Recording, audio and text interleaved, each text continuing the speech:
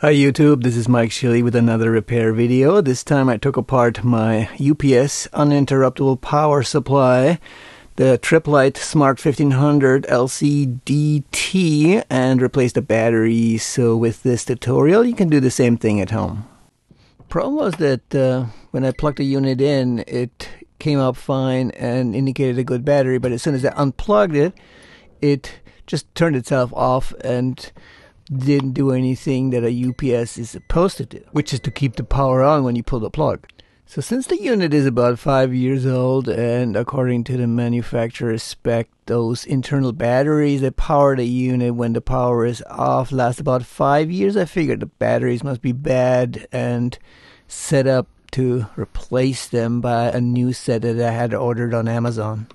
To get to those internal batteries, you need to open up the unit by removing the Phillips screw that is located at the bottom of the front panel. Angle off the bezel here, and with a little bit of wiggling you're going to get the display off, but while keeping those internal cables that drive the display in place. You can't remove those. Now slide off this metal bracket that keeps the two batteries in place and pull on a piece of duct tape that is attached to one of the batteries in order to slide them out in one piece. Let's take some finger strength and we'll squeak a little bit, and also note that the cables attached to the batteries might come off, as the red cable you can see here. You can only get the batteries about halfway out before the terminal cables will prevent further movement, and you need to get the cables off the terminals to continue sliding the batteries out. As you can see, the red cable on top already came off when I pulled on the battery. The lower part, the black or minus cable, needed to be wiggled off the terminal. You can use your hands if you're strong, maybe even a pair of pliers if you want to, but be careful not to damage the cables that way. Only pull on the metal part, never on the insulation. If you're curious, you can now take a peek inside and see the transformer and other electric components on the other side of the UPS.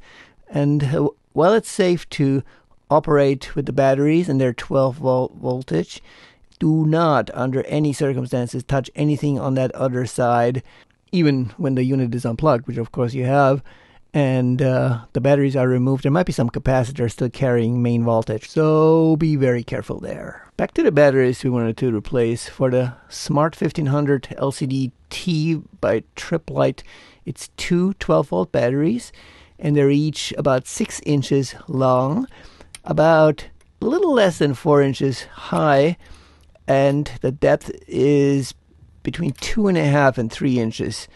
It's a really odd measurement, but make sure you get the right ones. There is bigger ones that won't fit this particular model. We stack them on top of each other, and in order to keep them in place, I used some molding tape, double-sided, and applied that to one battery and put the other one on top. Make sure they fit exactly, because the available space in the case is quite tight and they need to be lined up exactly to slide in without getting caught. Regarding the brand, NPP, I was told, is a good brand. They're about $20 a piece, so the whole set is $40. That's quite a lot of money, and you can get a cheaper brand for about half the price.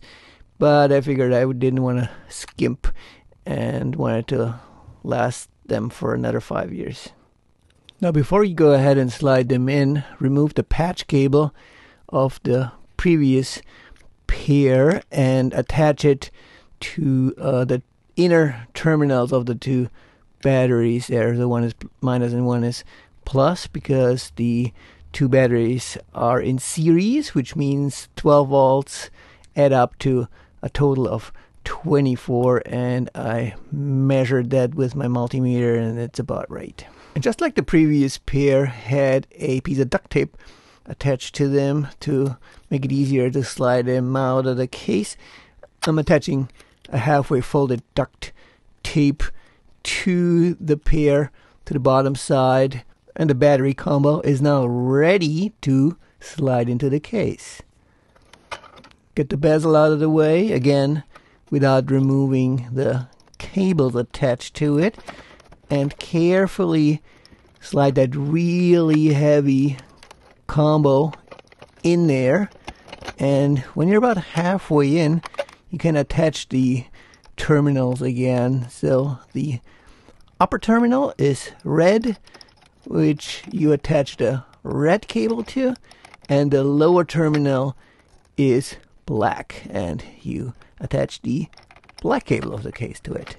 By the way, if you look closely, when I attached the black cable, there's a small spark that startled me at first, but it's not dangerous at all because it's a 12-volt battery, and all that's flowing is the current between the terminal and the cable, and probably a capacitor on the other side, and it won't flow through your body because of the low voltage.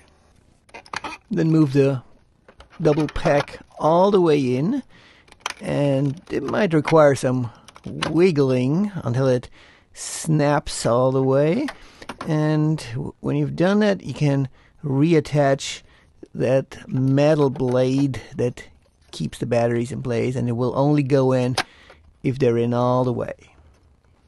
Almost done. Just reattach the bezel with the display, and for that you attach it at the top first, angle it a little bit, and then press the bottom down.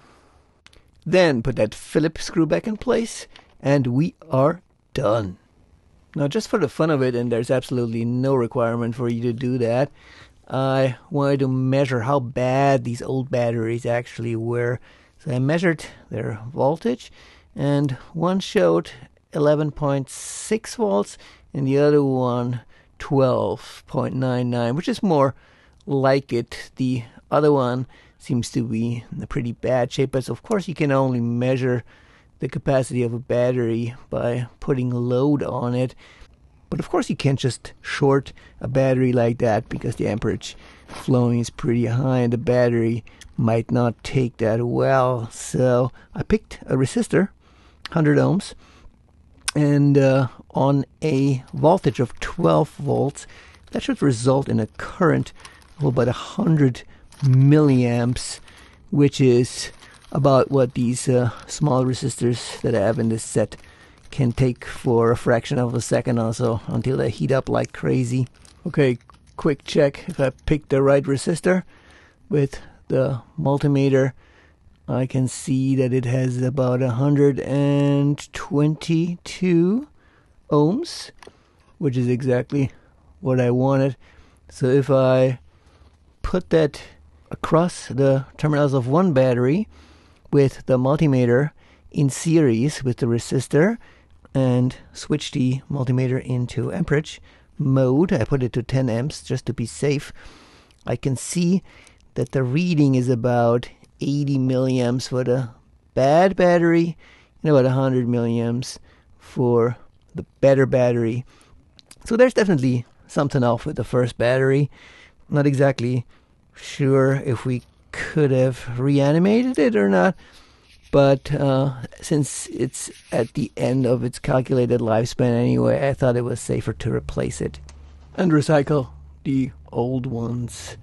Now for a quick test, let's plug in the UPS. It comes on, it says online, and as soon as I unplug it, it turns on a fan and then runs on battery power, indicating that it has 178 minutes of power left to go.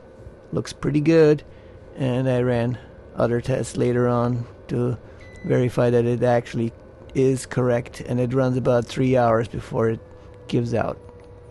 And there you have it. If you liked the video, press the like button and subscribe if you want to follow along with the upcoming videos that I might be producing. See ya.